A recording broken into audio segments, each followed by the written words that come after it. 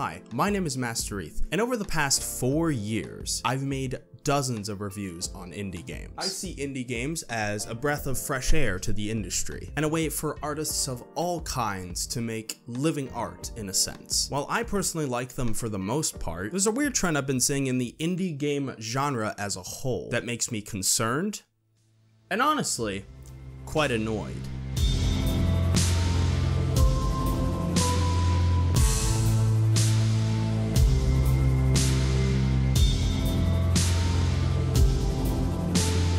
We of course can't talk about this topic without mentioning the titans in the industry. Among Us, Fortnite, Minecraft, Cuphead, Undertale, and Fall Guys. These 6 extremely popular games are good in their own right, I'm not denying that. Among Us blew up because of quarantine, and is basically an online version of Mafia that a lot of people loved for its cooperative mystery aspect, similar to Trouble in Terrorist Town, a Garry's Mod game mode. Not only real-world ties, but early online ties as well. Fortnite blew up due to its free cross-platform multiplayer, along with not only its many celebrities. I'm not saying they blew up because of Fortnite, I'm saying the opposite. But that it's kept up pretty well with current pop culture, to the point where artists literally have concerts in the game.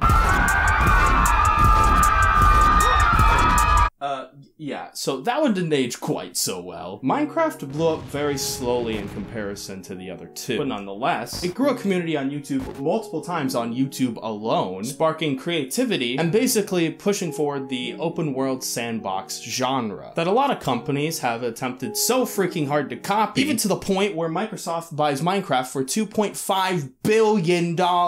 You did not have to do that. You knew you did not have to do that. How could you have done that? Can you live with yourself?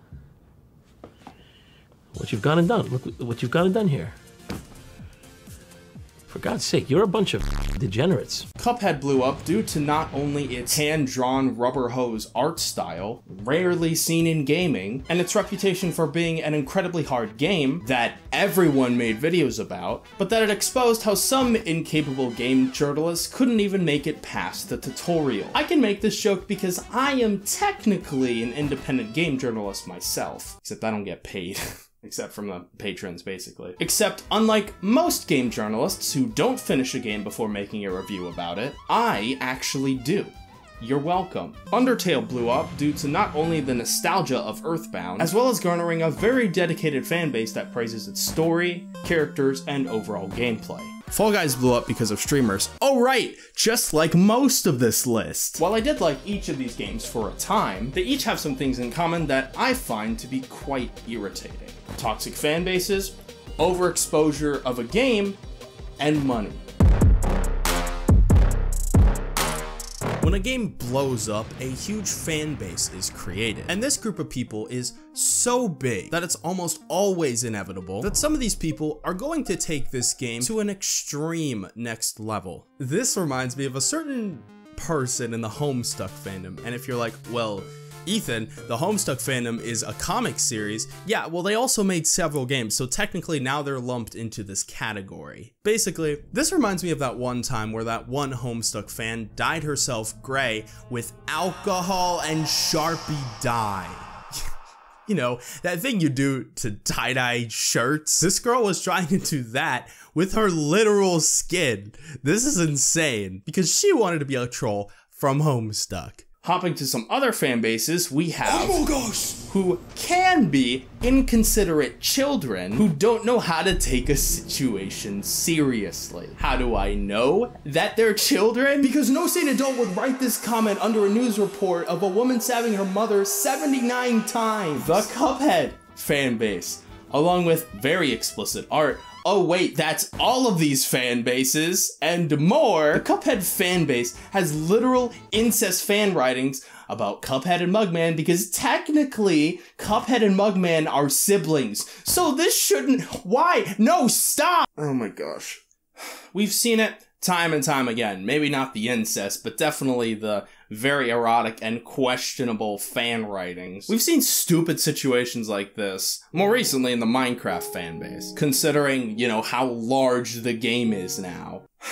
Do we really need to talk about the Minecraft stands? I really don't want to. I don't want to get canceled for speaking truth, whatever. Fine. How about this? I basically found a post that lists the sins of like super toxic certain fan bases in the Minecraft community, although you can basically apply any of these toxic traits to any fan base really. Though this list is specifically for toxic dream stands. Yes, I said the D word. It boils down to the addiction of a creator, the close-minded nature that people can't change, shipping minors, that's a yikes, doxing, also a yikes, all of these are yikeses, harassing, and denying evidence. I'm not gonna deep dive on this specific aspect because my buddy Cordwit basically already did a really good job on that. Now obviously, I don't mean every single person in the fan base. That would be ludicrous. What's the definition of ludicrous? That's not in the script. No, not the rapper Ludacris. No, not rap. I'm trying to find the actual, like, it's a word. Ludicrous is a word, right? Amusing or laughable through obvious absurdity. Well, I don't remember why I was looking up ludicrous in the first place, so I guess maybe it makes sense. But when you have millions of people in said fan base, you're obviously going to have a few bad eggs that just take things way too far. That's just inevitable. It's also inevitable that I literally went to the fridge and got an egg for that specific point. Why? I'm sure we all at one point have gotten annoyed with Among Us, but we're gonna get to that. I like when an indie dev gets all the spotlight and the praise for all their hard work. That's the whole point of this channel. But there comes a certain tipping point where the game in question goes from fun to either boring or sometimes annoying. This is normal, like when you do the same thing over and over again. Obviously, the repetitiveness will continue the abrasion of said phrase. Obviously,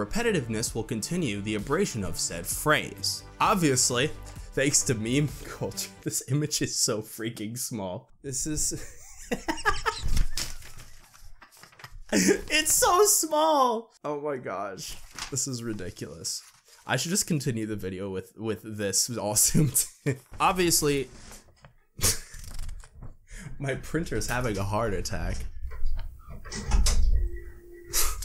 Obviously, thanks to meme culture, that Gen Z thing where nobody knows what irony means anymore, and all we do now is spit out absolute nonsense that some people find funny while other people find repulsing. Stop posting about Among Us! I'm tired of seeing it! We've gotten to the point where even if we're not playing the game at the moment, scrolling through social media and or meme pages, because that's what Instagram is for, will inevitably lead us to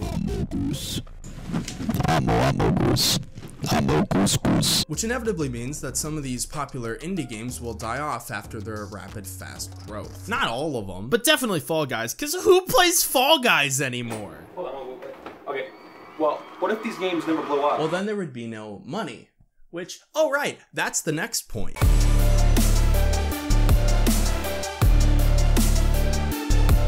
I have a hard time nowadays even trying to like AAA games. And by that I mean I don't really like the overall culture of the AAA industry personally.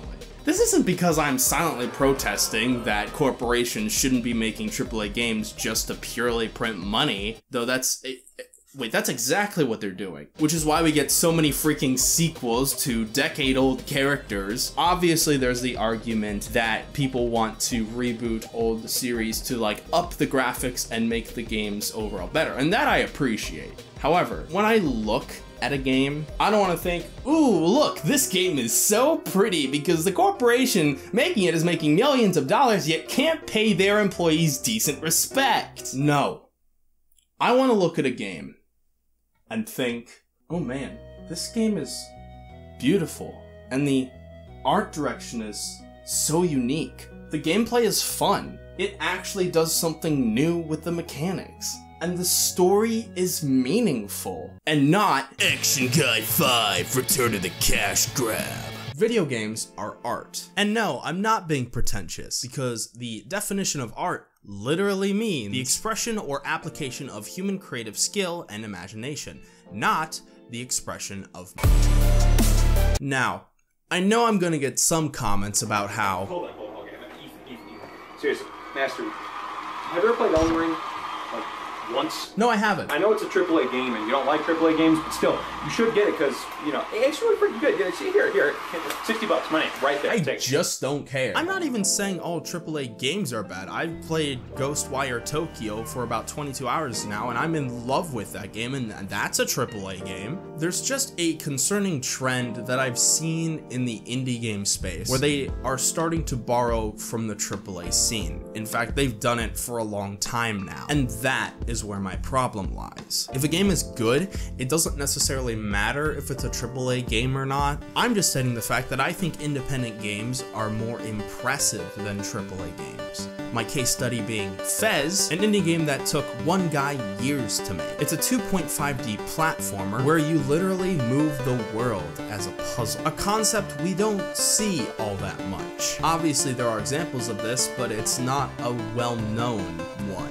And the non-indie but corporate Call of Duty, the 20th installment that hundreds of people make a year, where you go shoot the enemy, a concept done since 1992. I've had my enjoyment with both, don't get me wrong, because I love video games, but I value passion over money. Is why Minecraft is technically a AAA game now, or at least an indie game with AAA status. Thanks, Microsoft, which for the longest of time, I couldn't figure out why I fell off of Minecraft. I loved the game as a kid, playing it for years with my friends, both vanilla and modded plays. Mods made it even more fun for us occasionally, and I even had friends that had Minecraft servers of their own. I'm sure anyone who's played Minecraft has very fond memories of it as well. Do you see this fossil right here? There's a fossil up the staircase. No, I don't see your mom. No. Oh, okay, cool. Nice Bo Burnham. Hey, they're brothers. I already. True. But ever since September 2014, Minecraft was now corporate, and that creative spark of Notch was dead. Oh yeah, and did I forget to mention that Minecraft now has paid DLC? When did this happen? Oh, I don't know, maybe 3 years after Notch was bought out? Vanilla Minecraft, over time, felt more modded and complicated, to the point where it was more about the brand new items and caves and creatures and places you could buy with Minecoin than that original creative spark. But why were there more content updates? Obviously, bugs need to be fixed, but why was there more and more being added to Minecraft over time? Well, money was now the motivation, not the passion or the art or the creativity of Minecraft. There's actually a newer version of Minecraft that isn't Minecraft and is also made by one person, Danny the YouTuber. I bring this up because playing Muck gave me that feeling of really old Minecraft, where it was all about survival and creativity, and there weren't a lot of monsters or items, just the bare necessities needed, leading the world to feel truly scarce and adventurous. Muck is also a multiplayer game that's free, which while Minecraft has multiplayer, it isn't free. No, this is why I have a hard time with corporate Minecraft, because it's no longer about survival or creativity, and it's not about the world feeling scarce, because obviously, as you can see, it's been discovered. It's about the Minecraft trailer announcements and the press conferences, which is funny because all anyone remembers from Minecon are the awkward moments. I think the one reason why I like the indie space as a whole, especially with game development, is that there isn't an overarching corporation looming over said developers, crunching both time and skulls to try to get a project out on a certain deadline. I'm not here to argue against deadlines. It's how I was able to upload weekly for about a month until my wife had to have surgery and I had to take care of her for a few weeks. I'm just saying that in the indie space, you don't have to worry about your boss laying off 250 of you and your coworkers without severance pay. Yes, it's been 3 years and I still haven't gotten over that. This is why I'm so conflicted with the bigger names in the indie space. I'd probably use a Minecraft prop more, but I don't really have one except for a book, which I don't think I have here. Not because they necessarily did anything wrong, but that the problems that come with having a AAA status. It's that mental shift that happens when you go from creating a thing to all of a sudden profiting off that thing and making color clones of it until the cow runs dry. Oh, Like FNAF. How did I forget about FNAF? Oh my gosh. Don't even get me started on FNAF. It was made by one man, Scott Cawthon, who wanted to experiment with his games. So he decided to make a horror game. When it first started out, I thought it was cool that one guy made all of this. It was actually kind of impressive. And horrifying. I didn't think much of the first few sequels, but it makes sense considering how popular it got. So popular it literally gave MatPat a job. My problem now is that Scott retired, yet Security Breach was made. Not by Scott, but by Steel Wool Games, yet is published by Scott, which means I don't really know how involved he was in this project necessarily. Mostly because it's also been rumored that he's gonna hand off the reins to somebody, so most likely it's gonna be Steel Wool Games, just saying. This was the FNAF where so many people reported bugs, even Markiplier.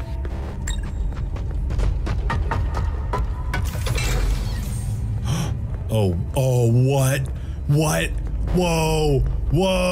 So it's almost like this cash grab was an unfinished product that a company tried to sell, which they did, but a lot of people were disappointed with the amount of bugs. Funny how when ownership switches, now all of a sudden the production takes a hit. Oh, also, Blumhouse Productions is working on a FNAF movie. Blumhouse, you know, one of the most popular horror film studios. Oh, and also, apparently there's 13 FNAF games, and there's gonna be more, trust me. 13! Why? This point is rather ironic, however, considering most indie games end up being cheaper in the long run than AAA games regarding their Steam price. But I'm not even gonna go into microtransactions, because why bother? Microtransactions started all the way back in 1990 with Double Dragon 3. Hey, wait a minute, I loved this game as a kid. Apparently there were shops in the game that had real currency to transfer to digital currency to buy items and such. But because I was a dumb kid and never made it that far into the game to begin with, I can't speak from personal experience here. Unless we're talking about the NES version, which we're not. We're talking about the arcade cabinet. Anyways, the practice of microtransactions stretched farther than I previously realized, and is transformed into many modern day games, both AAA and indie alike. Among Us is the perfect example for this, because with Among Us, it started out without any microtransactions whatsoever, but eventually over time they added pets. And that's it. Wait a minute.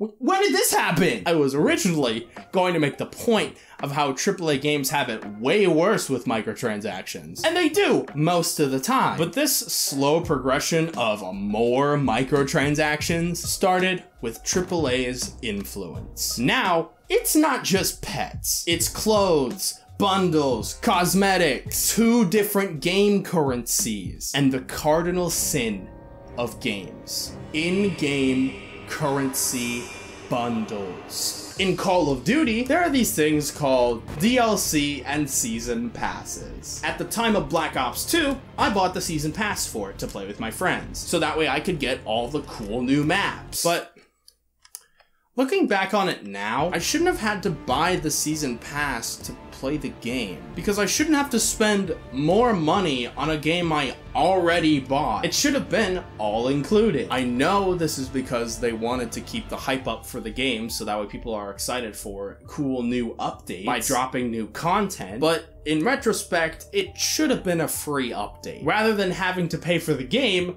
6 times. The non-DLC game, the 4 DLC map bundles, and Nuketown. Not even including all 4 of the personalization packs, plus whatever else you can buy in the game that I didn't even know about at the time. At least Among Us doesn't have paid DLC for new maps. But even with this example, the microtransactions have gotten worse over time, so I would not be surprised if they started having paid map DLC. I'm looking at you, Cuphead, with your new DLC, and Fall Guys.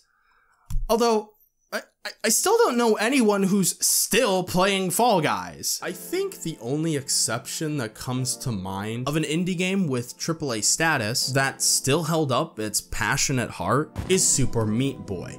no, I'm not taking this chicken out of the bag, it's gonna get gross. In Indie Game the Movie, a documentary partially about Edmund McMillan and Team Meat, you get to see all of the stress of the deadline, yet the passion of Edmund McMillan. I was actually really worried that either Tommy or I would die in the process of making this. And I know Tommy even talked about it too, like as long as he could finish this game, then he'd be okay with dying. This passion ended up paying off and sold over 1 million copies. He even talked about how excited he was to watch other people play his game. The reviews and stuff that we're getting is really neat, but seeing people play and hearing their reactions is just so much more beyond that. Like, it's just so genuine and heartfelt, and you know, you can hear it in their voice that they enjoy it, and that makes me feel so good. Shows that he really cared truly about what other people thought of his art and wasn't in it just for the money. Like, I can't help but think like I finally made something good. A kid out there who stayed up all night long for the game to come out because he was so into playing it, and that even far exceeds my experiences when I was younger. And to think that I could make something that could have an impact on this kid even creatively, into thinking, hey, I know 2 guys made this. Like, maybe I can make something too.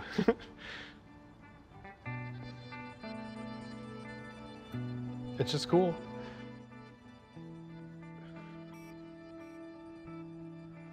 It's really cool. It feels really, really good.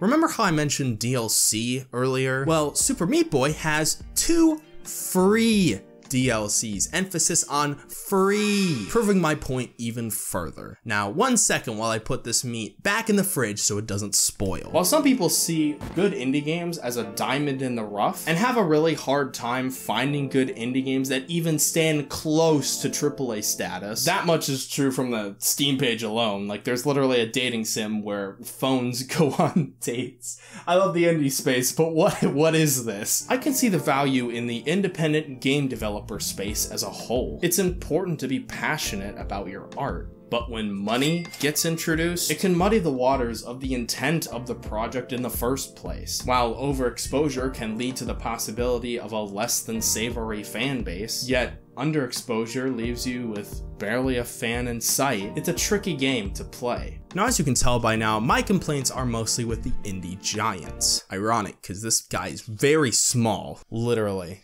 Fits in the palm of my hand. It's not that I dislike these games necessarily, although Fortnite was supposed to be a totally different game where the whole point of it was like a zombie survival thing where you had to build forts with your friends in order to survive the night, and it looked really freaking good, and I was following it since alpha. It's just that I'd rather play a game knowing that a person or a small team making said game were making it because they were passionate about it and had a story to tell in a unique way. Not because it's gonna make them money, just for a corporation to inevitably snatch it up and make a profit off of someone else's work.